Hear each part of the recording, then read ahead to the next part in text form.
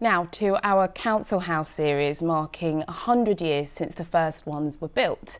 Today we pick up the story after World War II, a time which saw huge and often controversial innovations in housing, including the rise of tower blocks.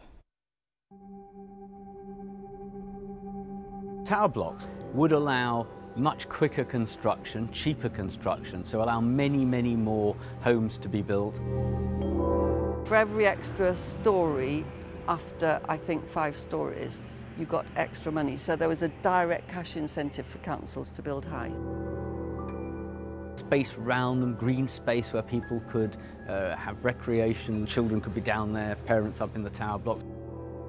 Often the system-built housing wasn't easy to maintain, it often wasn't very well built. I quite agree with you that repairs and things like that do take a long time. But interestingly, some of the better built stuff, including for example Trellick Tower in West London, they have survived and indeed are popular. The vast majority were perfectly structurally sound. I mean, it is true that some tower blocks, for example Ronan Point, were very poorly built.